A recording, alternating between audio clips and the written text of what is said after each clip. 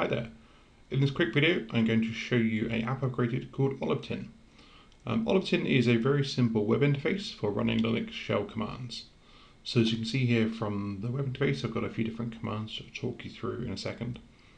In terms of the use cases, I use this at home and for a few friends and family who maybe want to run a shell command on one of my servers, but maybe they don't know how to use SSH, or probably more to the point, I don't trust them using SSH to maybe restart a service or ping a server, or even like send a wake on LAN command to one of the machines in my house. And using OliveTin, using a web interface, is a very quick and easy way to do that. You could also use this to maybe provide a very simple web interface to co-workers or colleagues where maybe they're just not quite familiar enough with Linux, but maybe know enough to run a few commands from time to time.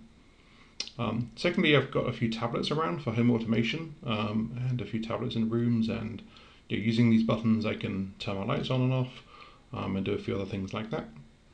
And then lastly, sometimes you just don't have SSH access to a server, or you just want to run a command that you run all the time, like starting a backup job, and you just don't want to type on a command line, and web interface is sometimes more convenient.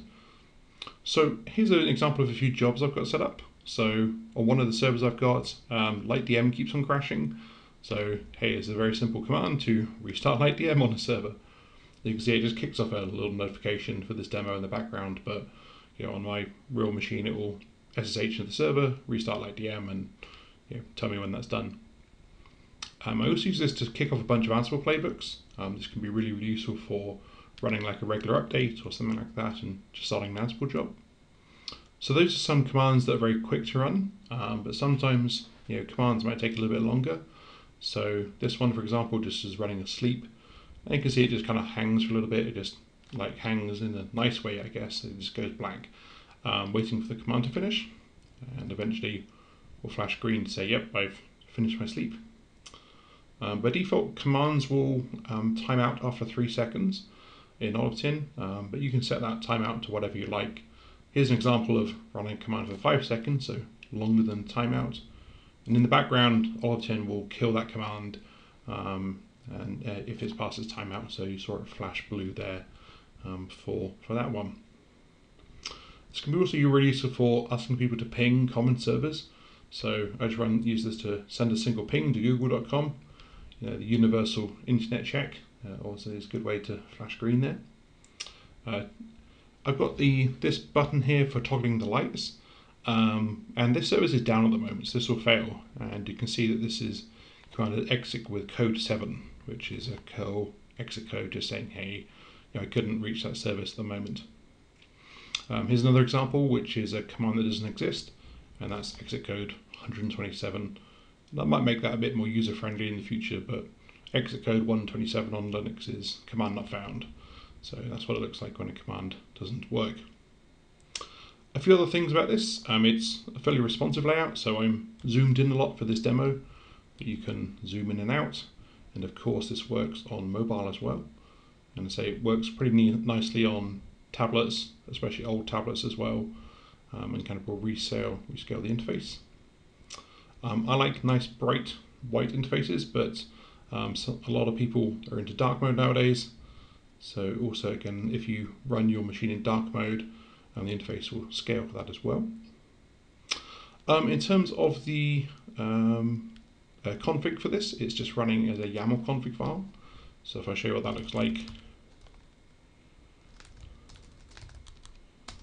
it's this. So you can see this is very simple. You list a few actions, the name, and then the shell command you actually want to run. You can see that you can set your own custom icon to either HTML, or there's a few built-in icons as well, like smile and poop emoji and a few others like that. You can see here that you can set your own custom timeout on commands, and there's a few other options in there as well that I've not yet fully documented. But the idea is writing a config file for OliveTin is very straightforward, and works just fine. In terms of the project, it is fully open source. It's up on GitHub. It's written as a Go service, so Golang is the actual service that runs this. And for those that care, it's using protobuf and gRPC in the background for the API. Working REST API if you want to use that as well. And the web interface is written just using a single page application, JavaScript and that kind of stuff. In terms of getting started, you'll see the README is still in process, is still in progress when I'm doing this video, but there's a few instructions I think you'll find here on the page.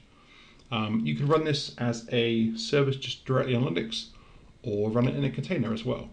I think this probably makes more sense to run just as a direct service on Linux, so you can access like all the commands on your server. Otherwise you have to kind of mess around building your own Docker file if you want to do more than just pinging or curl or whatever. But yeah, if Docker is your way of doing things, then and Linux containers, then by all means run as a container. Thanks very much for watching the video. Just trying to keep it super short. Really keen to hear feedback. Just be kind.